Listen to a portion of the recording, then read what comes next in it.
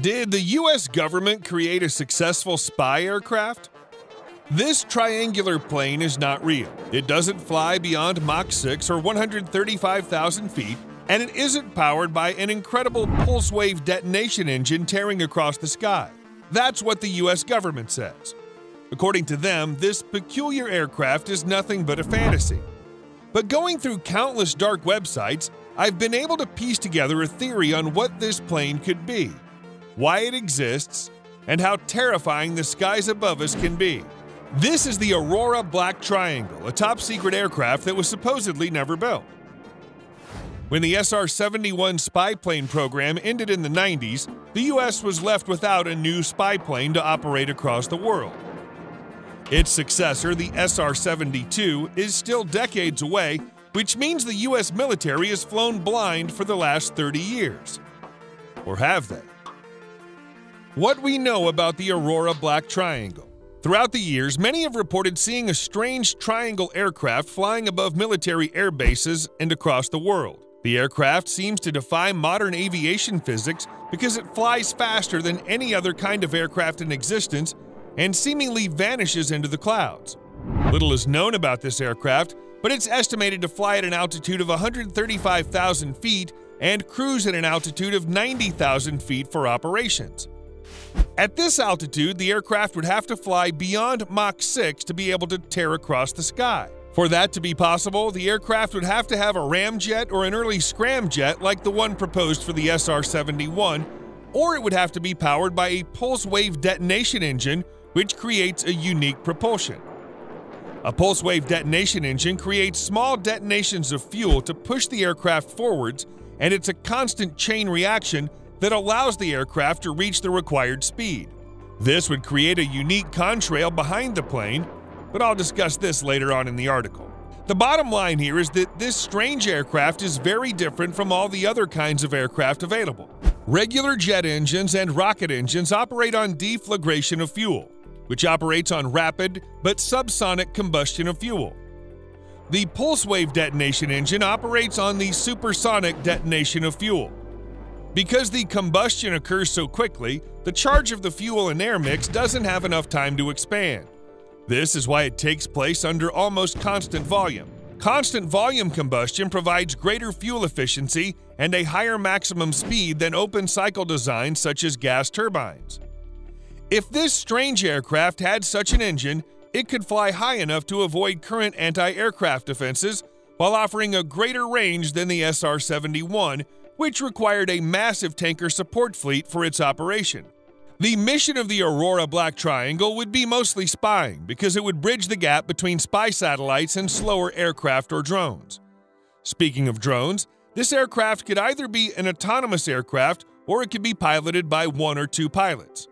We can't say for certain because there's a lot we don't know about this aircraft, and we also ignore how advanced computer technology for spy planes was back in the early 90s, which is when the aircraft is believed to have been built. The skin of the aircraft is made of large panels of special titanium material, which reduces the radar profile and helps with heat management, which is important when flying at such a high speed. It could also be able to allow weapon systems to be used in enemy territory. Whilst the missiles wouldn't be hypersonic, the aircraft would still be able to get in and out before the enemy could react. More proof than you would expect. Now you may be wondering, all this sounds fine and dandy, but is there any proof to back it up? The answer is yes, there's actually more proof than you would expect. By the late 80s, many experts in the US believed that the government had the capability to develop a hypersonic aircraft that could fly at Mach 5. The SR-71 program was already winding down at that point, and it was imperative that the US had a replacement or they wouldn't be able to stay competitive. When the early 90s came, there were multiple sightings reported of an incredibly fast triangle aircraft with an oddly shaped contrail. One of these sightings occurred in 1989 when an engineer stationed at the North Sea saw a triangle aircraft being refueled from a Boeing STRATOTANKER. The British government investigated this report, but the US government told them that no such aircraft existed. Then in 1991, sonic booms were detected across Southern California, and they didn't seem to match any known aircraft, including the SR-71. Researchers picked up these sonic booms on special earthquake sensors, and they determined that the aircraft was flying at an altitude of 90,000 feet at a speed of between Mach 4 and Mach 5. A year later, contrails that matched the profile of a pulse wave detonation engine started to appear in the sky all over the U.S., accompanied by strange pulsating roars. During one of these sightings, they detected radio transmissions between an AWACS aircraft and two other unknown aircraft called DARKSTAR November and DARKSTAR Mike. Several of these communications mention an aircraft flying above 67,000 feet at an unfathomable speed. Last but not least, we have eyewitness accounts. Chuck CLACK, an Area 51 enthusiast, claims to have evidence on videotape of the Aurora taking off. He claims to have spent 3 days hiding in the mountains above Grim Lake, which is the middle of the desert. One night at 2:30 a.m., he saw the aircraft take off.